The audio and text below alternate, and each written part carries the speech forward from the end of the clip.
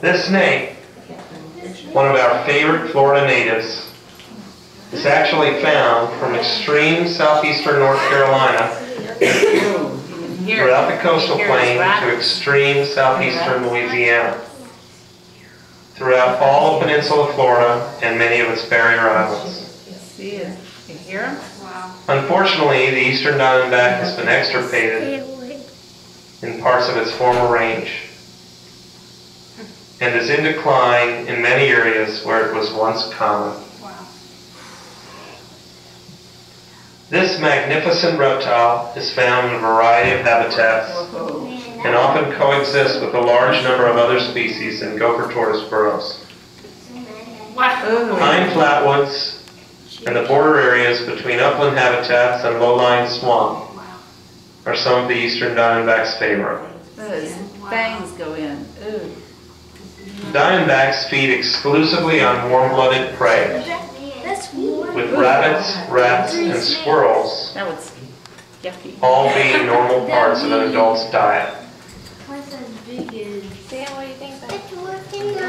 The eastern diamondback is capable of injecting huge amounts of a very toxic venom.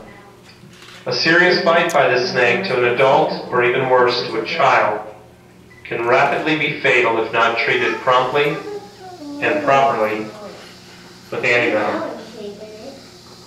The Reptile Discovery Center and Midtoxin Venom Laboratories work closely with one or two other institutions providing this venom for the Anti-Venom Project in North America.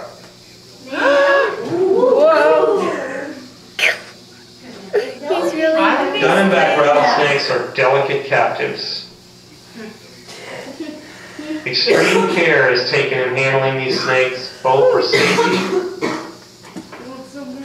and to ensure a supply of venom for antiserum. Watch his face. Midtoxin is always in need of this species, and we work diligently on our captive breeding program, hoping to ensure a stable and productive colony of eastern diamondbacks. Wow. Oh, wow. It's a lot. You could hear it Is it rattling? Yeah. Third, second. Mommy, at first I was like, what that noise? No, the third. What? Of the At first the grass. At first when the rattlesnake rattled, I was like, what that noise? I like those things. You do?